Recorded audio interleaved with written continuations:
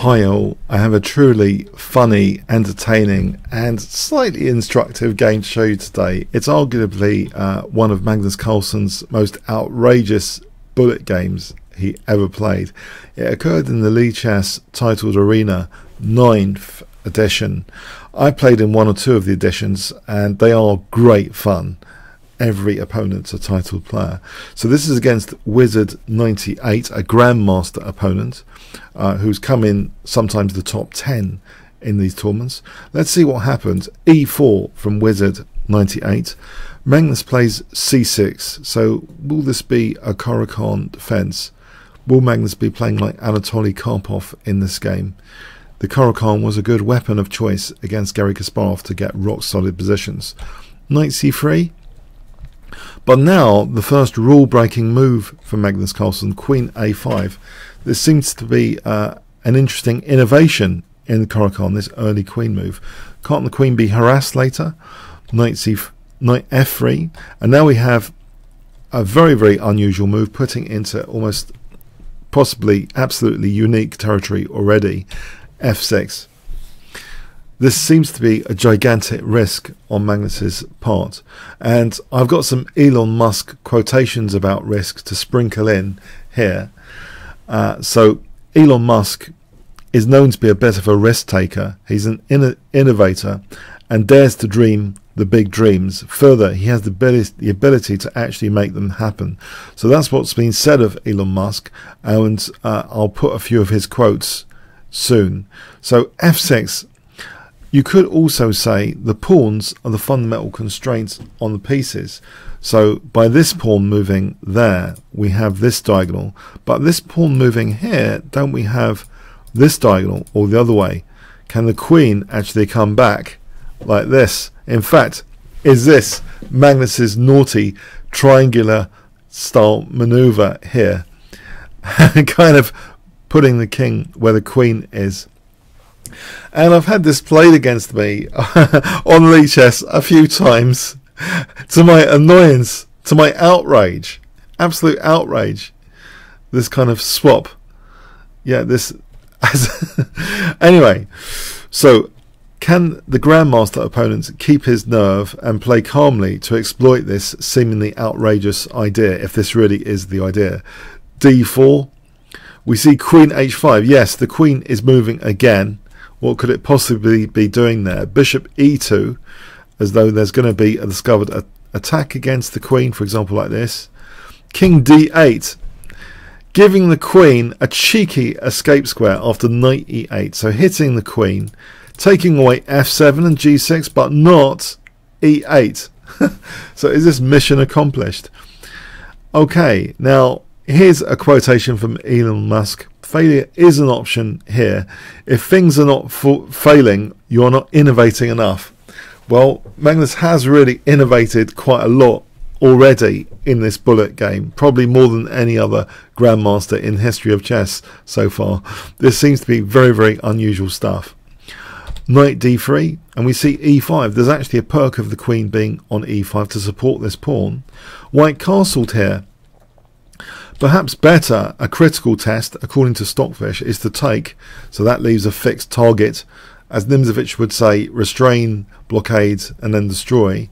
And then actually it could be immediately attacked, and at least open up this bishop on these dark squares, stopping the king's escape, etc.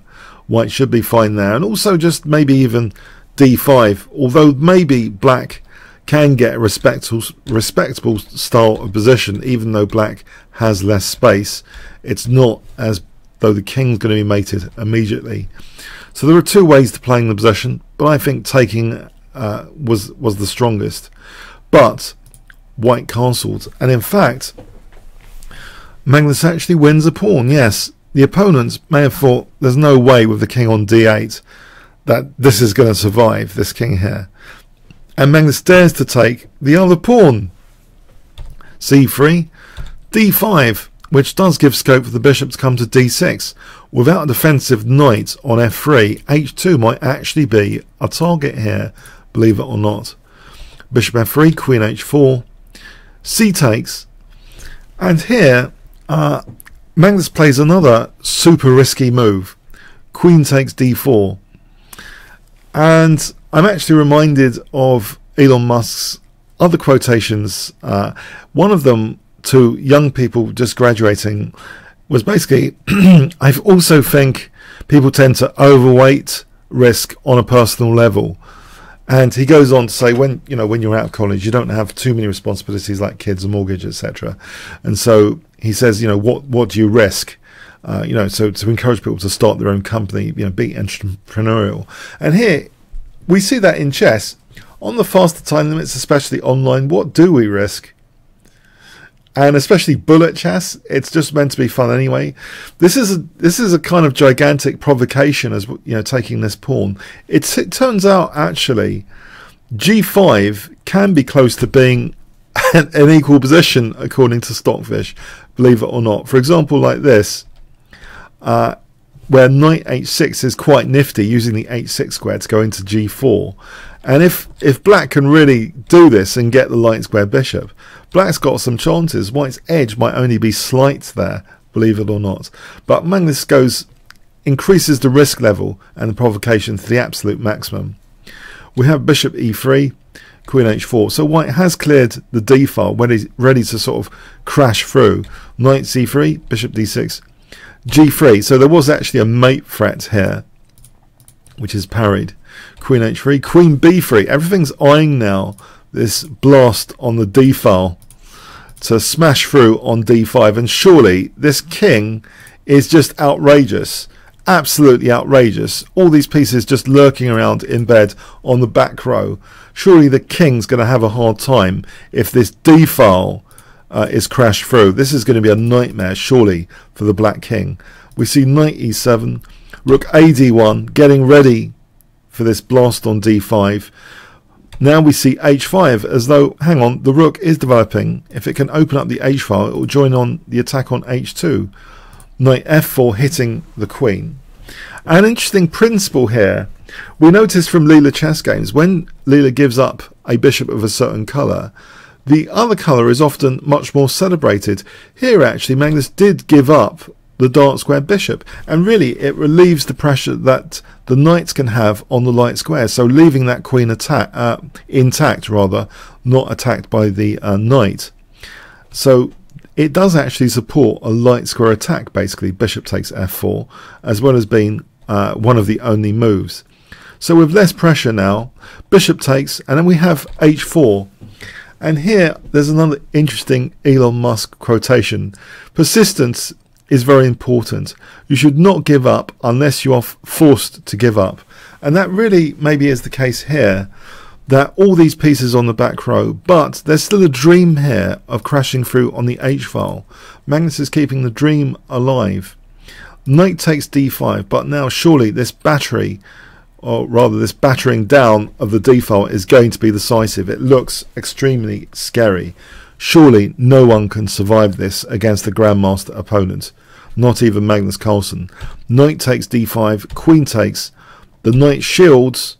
Okay, at least it has finally moved now, woken up to do something for the king. Queen d6. Here white misses a more clinical continuation to cover some escape squares with rook fe1. So if hg, there's a forcing sequence. Bishop c7 check, queen d6 check, queen e7, and now rook c1 check, and the king's brought out to be checkmated, basically, like this. It would really be checkmated. But white missed this extremely powerful forcing sequence. So that was with rook fe1 as a prelude to bishop c7.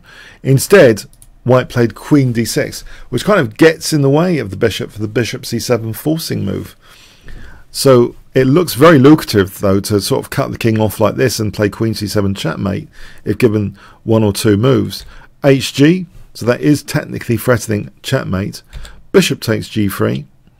If queen c7 check, believe it or not, black will be running for safety here and actually be better, believe it or not. If the king gets the g6, there's not a problem here, it seems. For example, this continuation.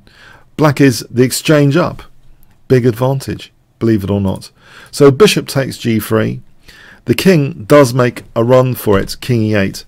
Now, in the art of war, there is a principle that before going to put yourself beyond defeat, basically, before going on to the attack. Now the king does try and stroll into safety before carrying on the attack here.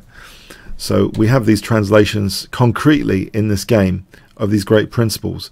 King f7 check, queen d3 check, and now Magnus played kind of a cheeky move. Maybe he knew it was flawed, but if he can get away with it, the pawn structure's intact and he's not creating any further weaknesses on the dark squares, which intuitively would occur if f5.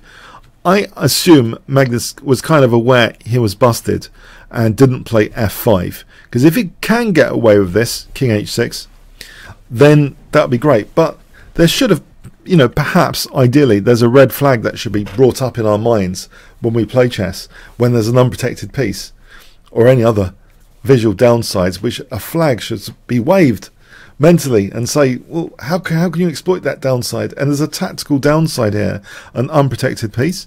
The queen has not been protected anymore instantly with this interruption. And how would you exploit it if you were playing with white here, if I give you 5 seconds? So that's the clue. Unprotected piece. What would you play? Okay, the grandmaster played queen e3 check, missing bishop f4 check. It is only a bullet game though, and that would be hitting the king and the queen, so winning the queen. There's no king g6, so if g5 then snapping off the queen, that would have been a huge advantage clearly. So queen e3 check. We have g5 here. Now rook d6. Another very strong move is actually rook d4 for rook h4 check, and this, for example, wins the queen as well. So the black king is really in big trouble here. But rook d6, queen f5, king h4, king g6, and now it's actually equal technically, remarkably, according to Stockfish. Queen b3, so this looks at f7. On h takes g, in fact, black, with this active rook, I know these pieces are still asleep, can actually whip up something quite dangerous with check, check, and mate. So that's very interesting. And here, queen e1, this would just be better for black. Big advantage. Black's material up. King's okay. But queen b3, rook f8 was played. So that's to parry the entrance on f7. hg. And now actually knight c5, queen e3, queen takes g5, queen d4, and now bishop g4. So things are installing on light squares all of a sudden. And in fact, there's also this forcing move which could be very handy, this check here in conjunction with a potentially dangerous h-file. So another risk quotation from the great Elon Musk: it's okay to have your eggs in one basket as long as you can control what happens to that basket. So that's very interesting. Because usually it's better to diversify. Has Magnus put all his eggs in the h-file basket? Well, maybe, as long as he doesn't get mated here. Bishop f4, queen f5. We have rook d5, but now check and knight e6. And this not only hits the queen, it takes away potentially an f4 escape route if ever the king wanted to escape to f4. We have queen e3. Rook h8, and you'll note that a lot of escape squares are being closed down quite rapidly by Magnus now. All of these escape squares, including this escape route, is being cut off. We see bishop h2, and in fact here Magnus plays brilliantly here. Black to play. If I give you 5 seconds, he takes his chance now. The threat that did try and shield, by the way, queen h1, which will be checkmating after queen h3, king g3, queen h3. So that was trying to shield, but alas, black to play. 5 seconds. What would you play in this position? Okay, rook takes h2 check. Then the other one comes in for the check. And now queen g1, and you can see that f4 square being taken away, which makes this check lethal. It's actually checkmate. So this is, to me, one of the most outrageous Magnus Carlsen bullet games I've ever seen in my life. It's so cheeky. It's that switch of king and queen, which has infuriated me personally as well in bullet chess when people have played that against me. Certain IMs like Oppa wasn't terrorizing me on Hyperbullet, especially with these style of openings. And to see Magnus doing this to a grandmaster opponent, wow. I think there is a certain shock value, a certain disturbance of thought, distraction of thought, and Magnus really piled on the provocation when he took that centre pawn. It sort of set a route up for white to sort of try and exploit the default, clearly, and the king just made for it, run for it, and then there was this vicious counterattack after. Wow, just wow. I hope you enjoyed it as much as me. If you did, check out the bit.ly link. So there's the bit.ly link to capital Y, small v, small a, 5 capital M, capital B, like 5 megabyte at the end. I hope you enjoyed this video. Come and challenge me and other YouTubers at Chess World with that bit.ly link. Okay, thanks very much.